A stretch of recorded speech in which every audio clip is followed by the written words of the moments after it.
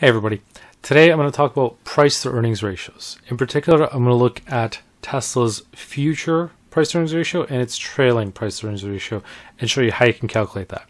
So if you invest in stocks or have an interest in following them, then a price to earnings ratio can be useful to you in assessing the value of a stock and also comparing it to other similar stocks.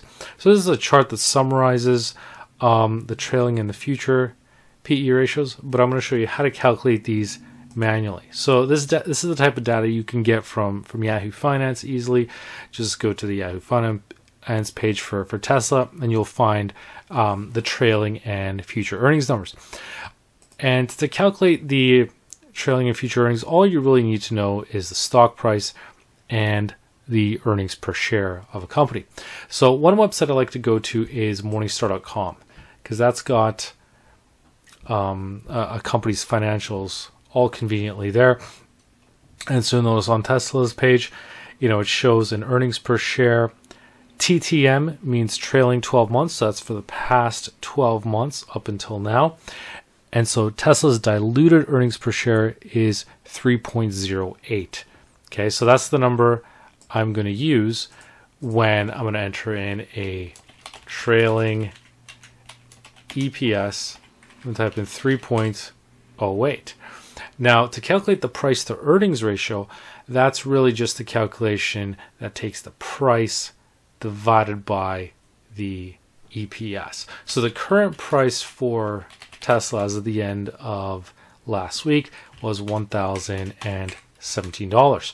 So to calculate the price to earnings ratio, all I'm doing here is taking the price divided by the earnings per share, which tells me it's at a multiple of 330.19. Okay, so that's a fairly high price to earnings multiple.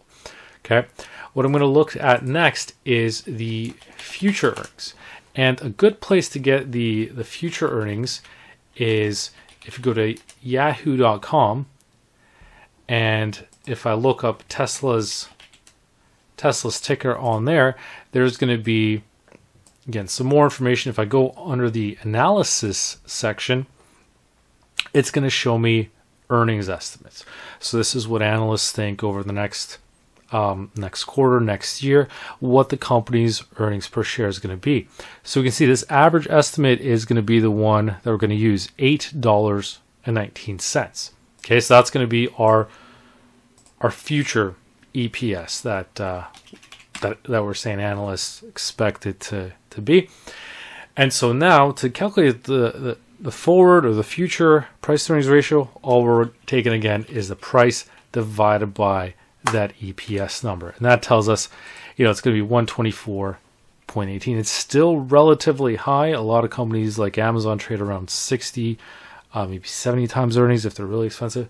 So 120 is still extremely high for Tesla, but investors are willing to pay a premium for a company that's still in its early growth stages.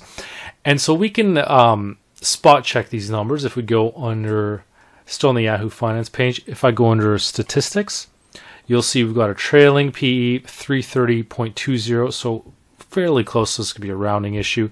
The forward PE, also known as the future PE, is about 121.95. So again, these could be rounding calculations. I'm not sure exactly what price they took in these calculations, but we're safe to say we're in the ballpark, right? So that's a quick snapshot of how you could calculate these different earnings multiples. So you can just, if you want to confirm the data that Yahoo's using, or if you just want to do it yourself to calculate it, you can do that just by going to a site like Morningstar, pulling the trailing earnings.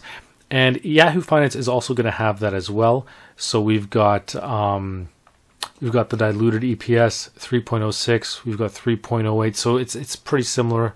Depending on what source you go to, you might see some slight variations. But again, as long as you're within that same range, whether it's a price to earnings multiple of 330 versus 318, I don't think that's going to really make that much of a difference. And so, if you wanted to plot these on a chart in Excel, what you could do is, just use a simple column chart. And what I did in my initial chart at the beginning of the video what I did is selected change the series type, just so I had the PE multiple on sort of range and on a secondary axis, and just modify the colors, added in the Tesla logo, and there you've got a nice sort of chart showing you the difference. But the key point of this video was really just to show you how you can calculate the PE ratios. And one of the cool things that you can gauge just by looking at these ratios is figuring out what sort of growth rate analysts are expecting. So for example, if we have this trailing price to earnings ratio of 330, divide that by the future price to earnings ratio, then we know that analysts expect that